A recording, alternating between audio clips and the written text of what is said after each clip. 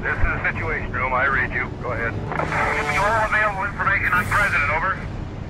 The Associated Press is coming out now with a bulletin to the effect that they believe the President was hit in the head. Did Kennedy trust the CIA? Not after the Bay of Pigs. Canada's coming here, they're going 18 or something like that, to make some kind of speech. They're going to really try to kill him.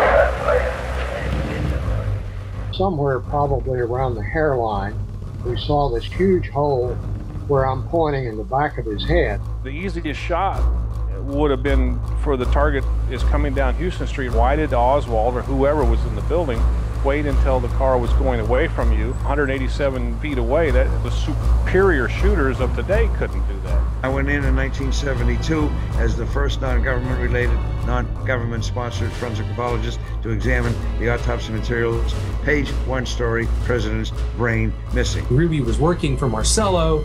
David Ferry even brought Oswald to meet Marcello. The FBI had that on tape, all of it witnessed, and they've sat on it. I think that we definitely have enough shots to show that there's a conspiracy and that there were probably at least 3 shooters in the plaza that day firing shots.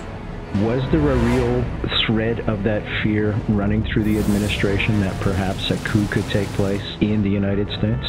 It was no joke when the Joint Chiefs, before that first week was over, demanded a session with Kennedy.